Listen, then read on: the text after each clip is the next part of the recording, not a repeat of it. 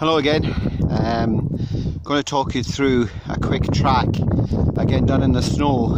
These kind of tracks are really good because you get to see all the sign you probably wouldn't see on a day-to-day basis if there wasn't the snow on the ground. What we have here is a shoulder shot deer, about 120 meters, and it's ran about 60 to 70 meters and died. Now, I haven't been to the shots to where the animals actually died. I'm here at the shot site initially, and again I just want to show people the level of blood and sign that is at a shot site that we're not picking up when we see them. So what I'll do is I'll just turn the camera around and talk you through it very quickly. As you can see, the line there of where the deers ran away, and this is actually the shot site. So what you have here is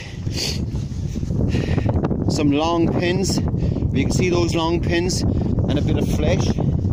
These are actually bits that have fallen out of the beast back the way from actually where the beast was shot. And then this is where it stood.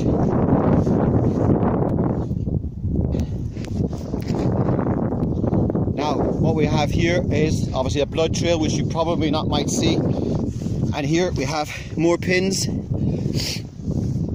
And again, very good blood trail.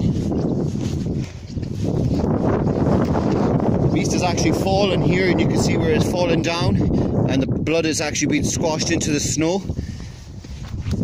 Again, all the way along here.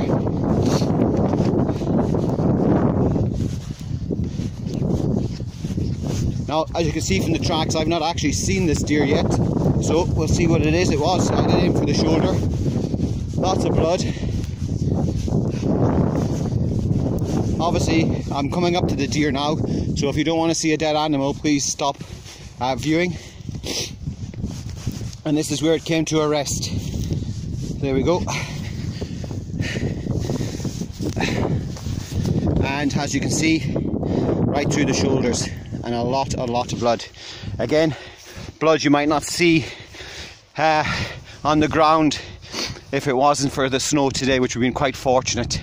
So these are the things to look for when you're going out. Okay, thank you very much.